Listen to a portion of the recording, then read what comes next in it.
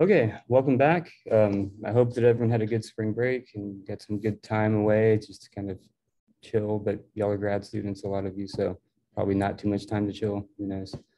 Um, in this lecture, we're continuing our study of non-parametric machine learning algorithms, so non-parameterized algorithms. Last time we looked at like the k-nearest neighbor algorithm, very simple algorithm. I like it a lot. Today's algorithm is also, well, the concept behind today's algorithms are simple. And they are used in one of the most, like, I would think, one of the best algorithms that there is, and that's random forests. So random forest is probably one of the best machine learning algorithms I can think of for a lot of different tasks. And those are made up of what are called decision trees or regression trees. Okay, so in order to get to random forest, we have to talk about these. Now, so what are decision trees? So these are non-parametric supervised learning methods used for both classification and regression. So just like k-nearest neighbors could be used for classification and regression, so can these trees. And the goal is to create a model that predicts the value of a target variable by learning a simple set of decision rules, which is inferred from the data. Okay, so unlike like literally calculating out some like function, we're looking at maybe a discrete set of rules that will give us a classification or regression value. Okay. I have that written here. A tree can be seen as a piecewise constant approximation. So it's like a piecewise function of rules that you just apply on the different features of a feature vector. Okay. So what else did I write here? So decision trees tend to be the method of choice for predictive modeling because they are relatively easy to understand and are also very effective. Okay, so I'm glad I read that line. A lot of algorithms that we deal with are kind of like black boxes in a sense. Like you train the algorithm with like gradient descent or even with k-nearest neighbors, maybe you train it and then you get predictions, but you don't really understand why the predictions are being made the way that they are. Now you can dive into like looking at distributions of weights on neural networks, for example, to kind of get an idea, but still it's more or less not easy. With decision trees, once you have a trained model, you can literally go through it step by step and understand why it's making those predictions. And that's why it's a preferred model in many different instances. It's not as like sexy or attractive as like a deep neural network model, but like it's there. And I always encourage students to like, I know deep neural nets are cool. I think they're cool, but in practice, something like k-nearest neighbors or preferably a decision tree would be better. Okay. So, all right. So, okay, the basic goal of a decision tree is to split the population of data into smaller segments. That's probably not the best way to define this concept. The way that I think of it is as partitioning the feature space into blocks. So like if you think about two-dimensional feature space, so like X1 and X2 or your feature measurements, what a decision tree will make is a bunch of orthogonal lines everywhere that partition that space into regions where those regions will tell you what the class is, right? Or the average of the values in those regions can tell you the regression value, right? So it has a very nice geometric interpretation. And I said the word orthogonal, and I want to make sure that you know what that means. It's just lines perpendicular to the given axis of the feature space. Okay. Okay, so this is a rough image that I took from some article here, which you should click on and kind of go through. I thought it was a nice article. It kind of depicts on how these trees work. So my PhD is actually in graph theory, and graphs are like what I love. And this is a graph to me when I look at that. It's a discrete mathematical object. It's a directed graph, so there is direction on the relations. And the way that these work in machine learning and with decision tree models is that you start with a root node. Right? And the root node takes as input basically all of your data, right? And based off of some rule that is learned during training, the data is split into two subnodes, okay? And The idea behind this is that we want to somehow make the subnodes more pure, like in quotes, pure than the root node. And what do I mean by that? I mean that we want a decision node to be primarily consisting of one class of objects, right? We want both of them, like the weighted sum of both of them to be like the data has been split in such a way that they're like class A or class B. On like class A would be on the left, class B would be on the right. You want like the majority in here to be of one class and the majority over here to be in another class. And if a node is only consistent of one class of data, like class A, then it's said to be pure, right? And I think based off of what I was just saying, I wasn't planning on it, but maybe I will actually go in and kind of discuss how the algorithm learns more so than how to implement it. But in any case, these decision nodes are split until we reach these leaf nodes. Leaf nodes are typically breached after a maximum depth has been reached. So like the root node is at depth 0. Its children are at depth 1, go one more down, depth 2, so forth and so on. And what you'll do is you can like set a limit, like max depth 4 or something, right?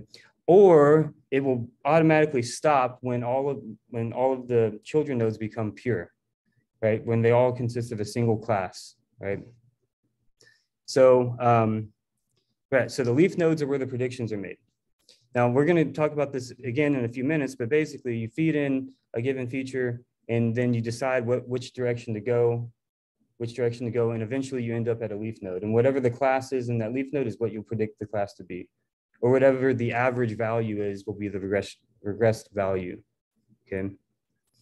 Okay, so to illustrate this concept, we're going to use the scikit-learn library, and we're going to use a different data set than the iris data set for once. We're going to use an artificial data set. And the reason why I'm choosing to use this artificial data set is that there are 2 exercises in the textbook that I really want all of you to try to do. In the section on decision trees, the last 2 problems work with this make moons data set, okay? So let's go ahead and import our standard libraries here. So matplotlib, pandas, numpy, and seaborn. And we're actually going to use seaborn a little bit and not just use it to set the theme today. And then here from the sklearn.datasets module, we're importing the make moons function. This is an artificial data generator. So then make moons will return a collection of like vectors or numpy arrays. So just 2 features, right? And so these are 2 features inside of this numpy array here. And then here, these are the labels. They're either 0 or 1. I set the number of samples to be 1,000. I put some noise on it to make it kind of a little bit messy. And then I choose the random state to be 3 so that y'all will also have the same exact data set that I'm using, right? So setting the random state is important when you're trying to reproduce things, okay? And then I make a colors list here just to get the colors of the data points. So like I say that if it's given a label 0, then it'll be red. And if it's else, it's gonna be blue. Okay, so if it's label 1.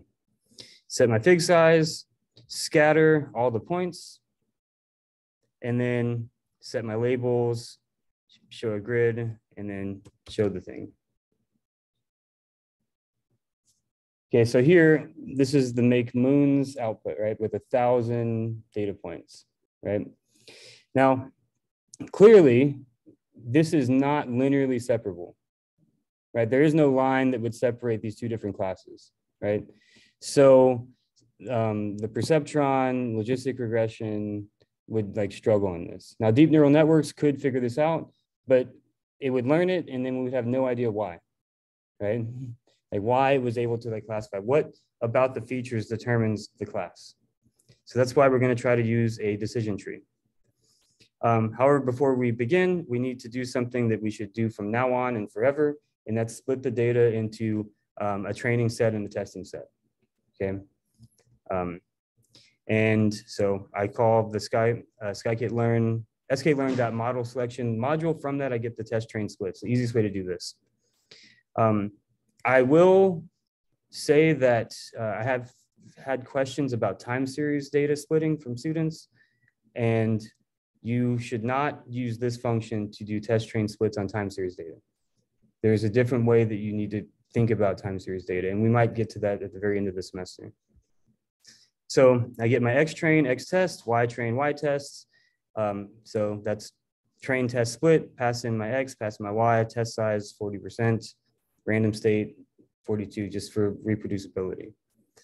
I don't know why I decided to do this, to get the colors and plot them like that, but it's not necessary, but it might be nice to visualize it later. So I get the colors, and then I scatter the training data. So I just like, it's gonna look basically the same because there's so many points, right?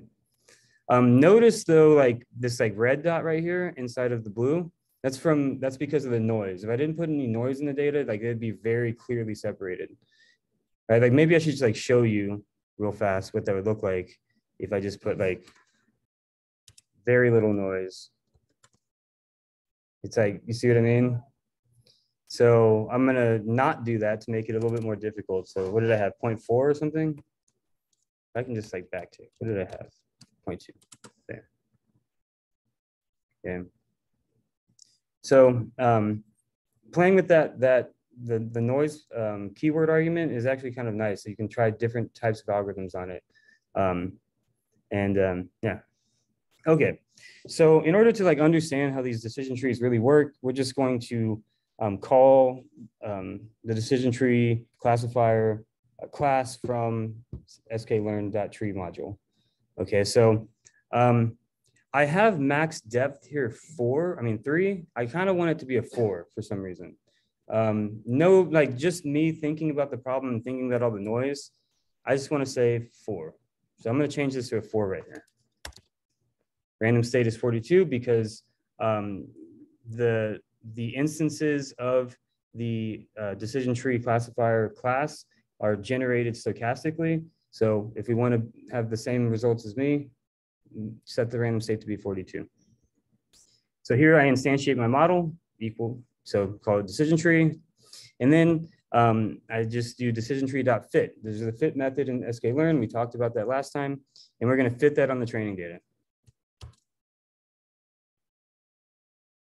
Okay, so now that it's been fit, we can visualize the tree structure of this trained decision tree using the plot tree function from the sklearn.tree module. Now this is where like decision trees are awesome, because you can look at this visualization and kind of understand what features are leading to what.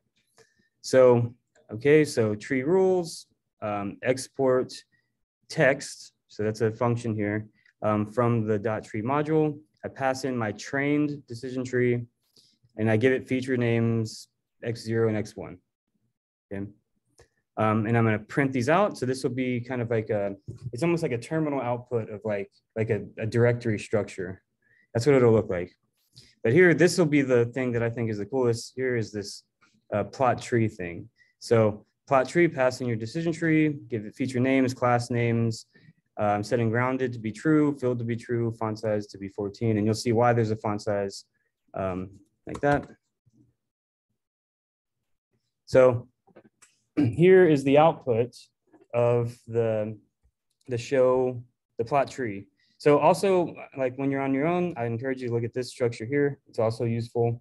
But this is just a nice image, and you can like export it and save it to understand what's going on. So looking at this, we see that there's roughly the same number of samples, and like red and blue, and it's slightly more blue here, and that's why the color is a little bit off. This Gini index is actually the purity.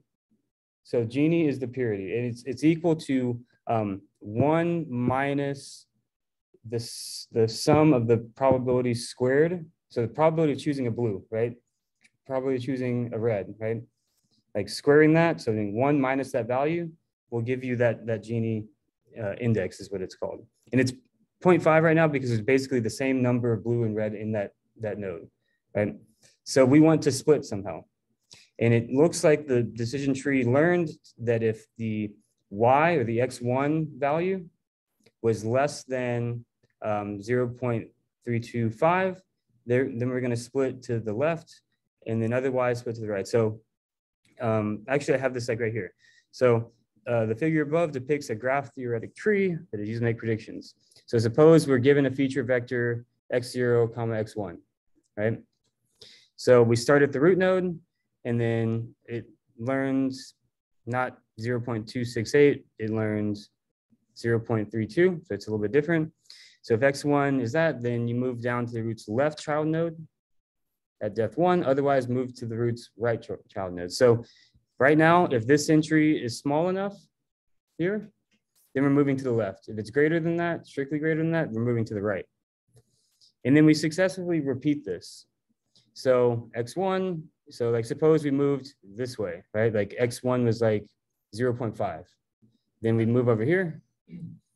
And then if x2 was, if x0 was like 1.2, then we move over here, move over here, move over here, so forth and so on.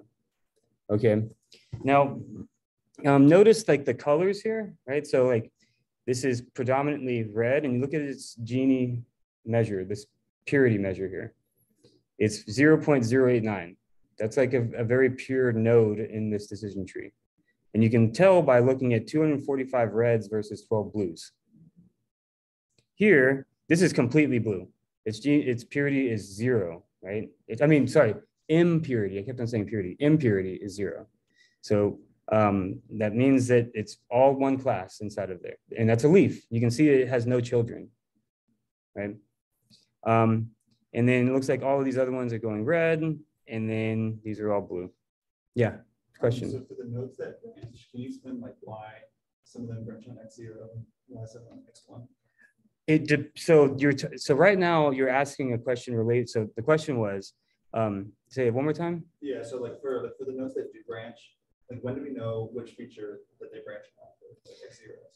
So that is what's learned during training. Okay. So during training, the algorithm will choose the feature, right? The feature and value that splits the data that leads to the most what's called information gain. And it really depends on how pure the weighted sum of the purity of the two children nodes, right? So, and maybe I'll draw something to kind of like illustrate that process in a moment. Okay, so here, let's look at the decision regions using that mlx10.plotting module that I found. Let's see what happens.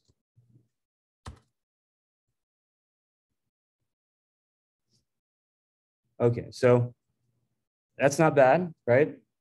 But notice the regions of space are like, they're separated by these orthogonal lines, right? So my guess right now is that, okay, what was the first rule? It was x1 less than or equal to 0.3 basically, right? So x1, 0.3 right here, right? So it looks like the best split that it found at the very beginning, when it's looking at all of the data, right? The best split that it found was a line going like this, right? A line that split it like that. That would split the space into two regions. But actually, let me go back up here and train it again. Let's do max depth equal to like 1 or something. You don't have to do this with me. I just want to show you. So max depth 1, train. Yeah, so max depth is 1, right? So let's look at what it found. Did it find the same one? Yes, 0.3. So coming down here, there. You see that? So then, so you can think of the nodes in the tree as the regions of space. Question? Yes. The further you go down, the more lines will start crossing the data into pieces. Because basically each like this and like these regions of space, you can think of as the nodes in the tree. Like looking back at the image here, we have the blue node and the red node, right? So if x1 was less than or equal to 0.325, so if that wasn't the case, then we went up this way, right? So this is the left child and this is the right child. So let's like play with this again. Because we're using that random seed, we can see what the next step would have been. So max depth equal to 2 now. Okay.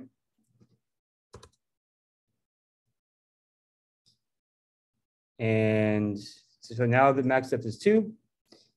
And let's look at the regions of space.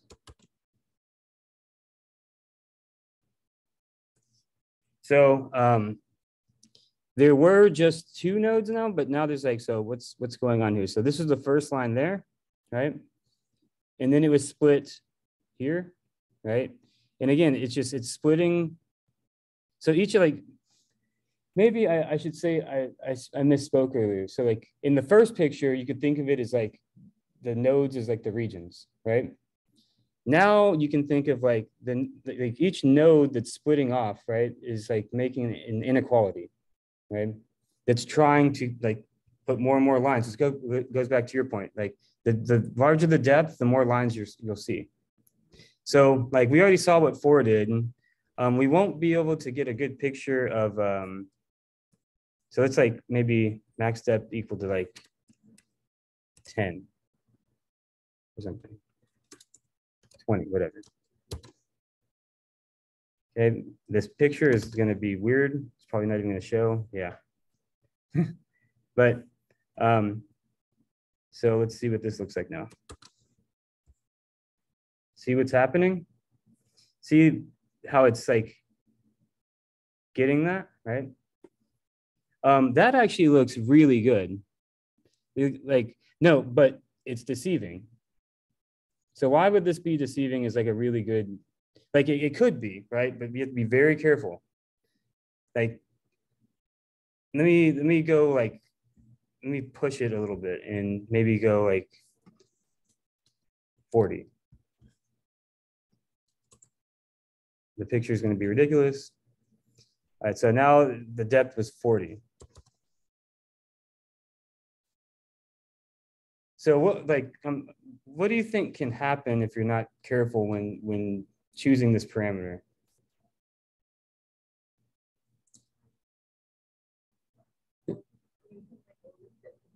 Exactly. Decision trees are notoriously bad at overfitting. And if you think about it, if you let the number of rules like completely, like if you don't put a bound on the maximum depth, right? What's going to happen at each, like, look, it's already starting to happen like here.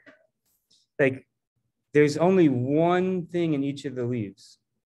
So basically, if you let if you let the number, the depth go as far as it possibly can go, every leaf will have exactly like one thing in it, right? Like, and that's not every leaf, but like you'll have a bunch of that, and that's really overfit, right?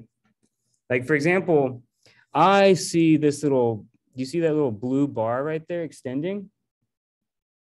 That noise caused that, right? The noise in the data caused that. The true data is like kind of like more centered over here.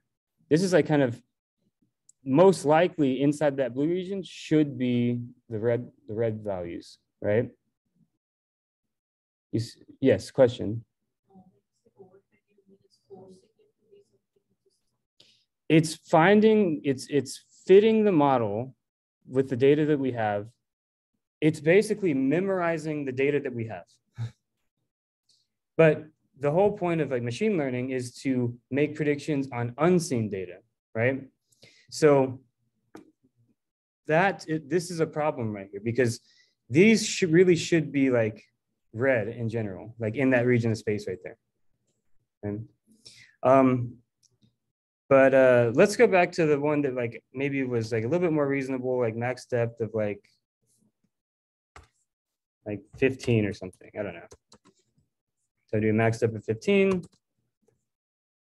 Still not going to be a legible picture really. 15 is probably still too much, but like, yeah, I'm going to do 10.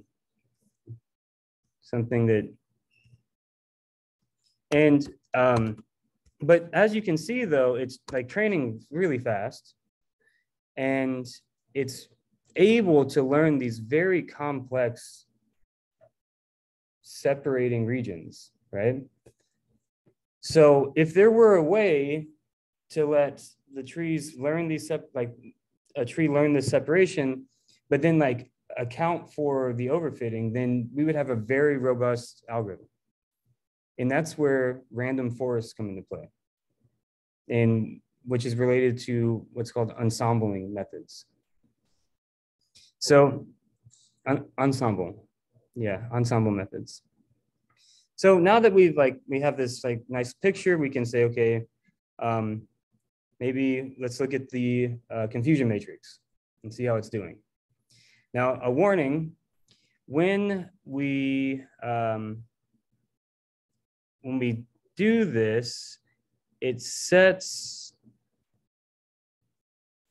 one of the calls in this function is no longer going to allow us to look at our decision tree like edges up here. So if you want to see your tree again after doing that, reset your kernel. So again. Okay, that's like pretty good. No other model that we had could have done that, and that was on the test data, right? Yeah, so we make some predictions on the test, and this is the confusion matrix on that test data. Yes, question.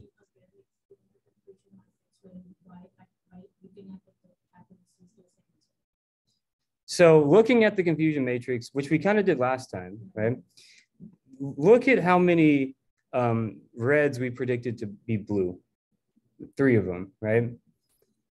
And look at how many predicted reds were blue, 7 of them, right? Out of how many total, right? And then along the diagonal, we see that the majority of the entries are here, right? So just a quick, like that, this is not like a full-on thorough analysis of it. It's just like quickly looking at that. That was on test data. That makes me confident in what happened here. Okay. So then if we look at our classification report, we can see that yes, we like more or less we're good. 97% accuracy. Look at the F1 score, look at the recall, everything is high, right? And again, I don't know if you remember, but like the data that we had last time with the iris data set and like trying to pick a classifier to like score like above like 80%. Like that was difficult, right? And I'm pretty sure that this data is, if not more difficult to classify on, like roughly the same, right? So I encourage you to try to like compare, like on the, maybe on the moon's data, like artificial data set, like compare the algorithms that we know and see which ones would be best, right? I'm almost positive out of the ones that we know right now, it would be a decision tree, okay? So I'm looking at you out there and I don't see that you're impressed by this. Like, yeah, I think data exactly like this, real data. Yeah. And I tried using all the algorithms and it's really, really bad. Right. So far.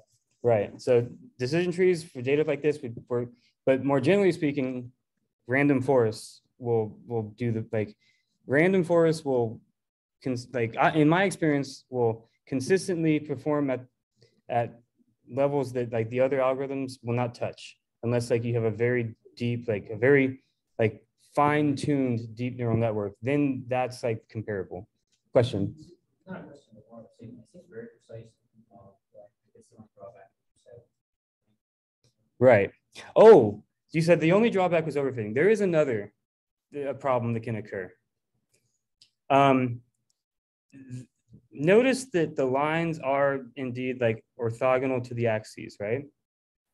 Now, if you like, okay, so if you rotate this data, right? If the data is somehow like rotated 90 degrees or something, you'll get a completely different decision tree answer. Even though it's like the same data, like if you just translate it by 90 degrees, same data, right? Nothing changes about the labels, right? The decision tree may not perform as well as it did before. So rotational changes in data sometimes happen, right? And knowing that that could be a problem with a decision tree is important. Another thing is that outliers like can really mess with the performance. I will provide you guys with a link describing this, and so you can like go through this notebook and kind of see. It's on the IRIS data set, I'm pretty sure, if I remember correctly. But like, for example, like these outliers over here in blue, like this right here, that like little stretch of blue right there, those two outliers, that is like, I don't know if I should be concerned about it, but it seems like it's related to the problems that can occur with outliers, because for whatever reason, these two values here, looks like they have made this little strip of region here that's inside of the orange that if we did another random state and like got more data to like test on, like that would not be there, right? So, well, but again, I'll provide links for this so that you can read through it. Okay, so actually that concludes part 1 of today's lecture. So I'm gonna go ahead and stop the recording here, and then we'll take like a 10-minute break.